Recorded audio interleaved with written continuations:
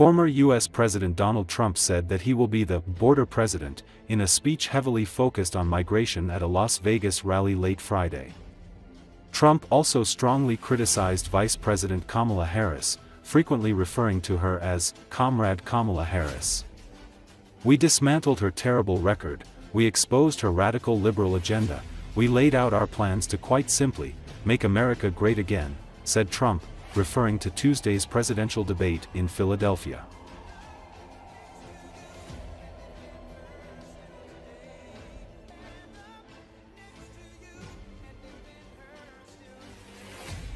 Three months ago, we had a monumental victory. We had a beautiful victory 3 months ago. And then a couple of nights ago, we had an even better victory. We took her on, Comrade Kamala Harris.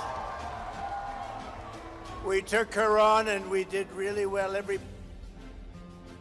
We dismantled her terrible record. We exposed her radical liberal agenda, and we laid out our plans to quite simply make America great again.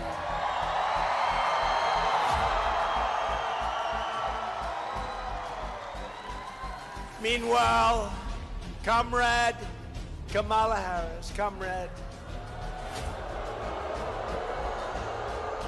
showed up spewing lies and meaningless platitudes with no plans, no policies, and no solutions whatsoever. She doesn't have a clue.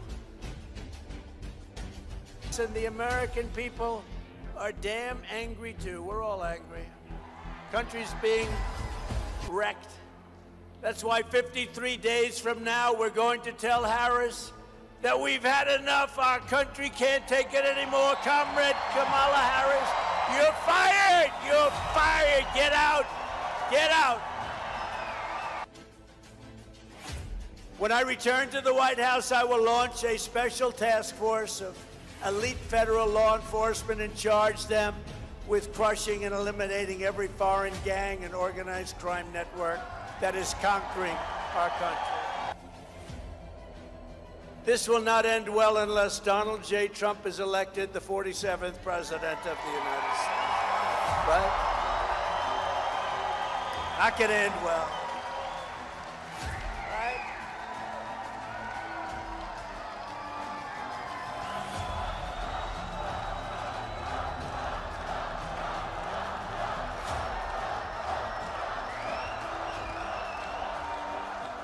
Because I am your border president. From now on, I want to be your border president. That this border crisis is 20 times worse than it was in 2016. But I'll get it solved. I'll get it solved fast, and we'll get back to making our country strong again.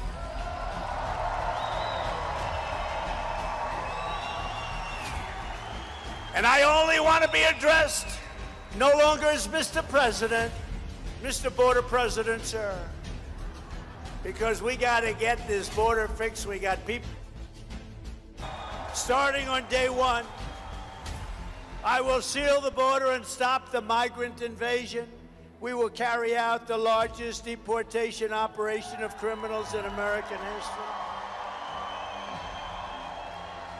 We will defeat inflation quickly, and we will make America affordable again. We're getting your prices way down.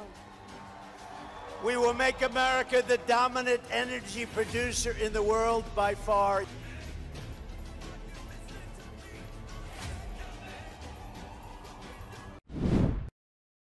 Former President Donald Trump is in Arizona to solidify his support in a crucial battleground state. Both campaigns have framed their candidates as the winner of Tuesday night's debate in Philadelphia. Trump likened Vice President Kamala Harris as a prizefighter that lost the fight and added, "Because we've done 2 debates and because they were successful, there will be no third debate." Separately, Trump is famous for giving nicknames to his political enemies, but nicknames for allies are rare. "She's tough on the border. So if you don't mind, I'm going to call her Border Carrie Lake," Trump said to loud applause in Tucson. Lake, who's in a tough race against Democrat Ruben Gallego, stood and pumped her fist from the front of the auditorium. Trump said Thursday in Arizona that as president he'd seek to end taxes on overtime wages. It's his latest appeal to the working-class voters he's counting on to return him to the White House. Trump has also pledged to end taxes on tips and Social Security wages.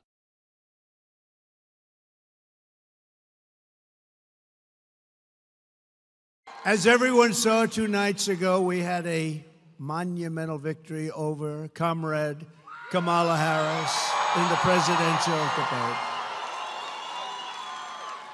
We won big with independent voters, moderates, Republicans, and working people all across this nation, putting forward a clear vision to, very simply, make America great again.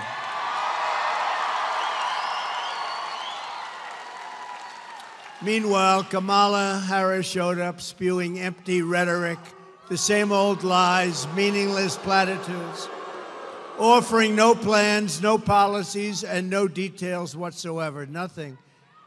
The 2 anchors, David Muir and Lindsay Davis, sat there and only corrected me on things where I was right, but didn't correct Kamala on Project 25 that I knew nothing about.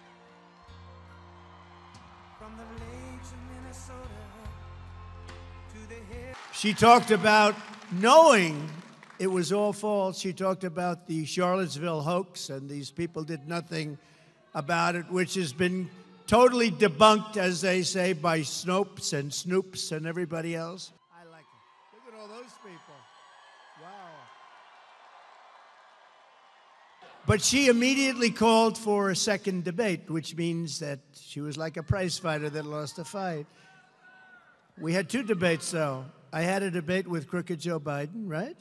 And I had another debate with her. Anybody in the audience have a gun? Raise your hand. So because we've done 2 debates and because they were successful, there will be no third debate. But when they had exit polls, 2016, and they said, oh, he's getting killed in the exit polls.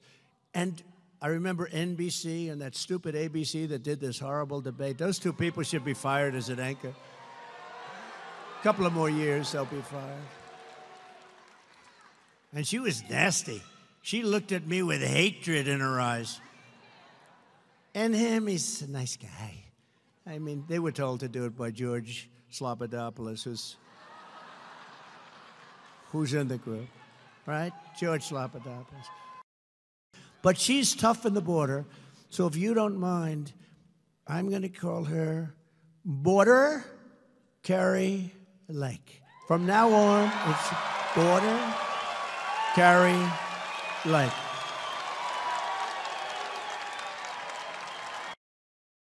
I'm also announcing that as part of our additional tax cuts, we will end all taxes on overtime.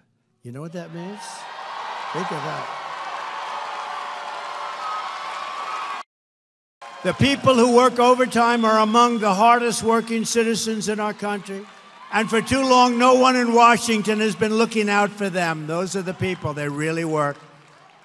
They're police officers, nurses, factory workers, construction workers, truck drivers, and machine operators. It's time for the working man and woman to finally catch a break, and that's what we're doing because this is a good one. And I think it's going to be great for the country.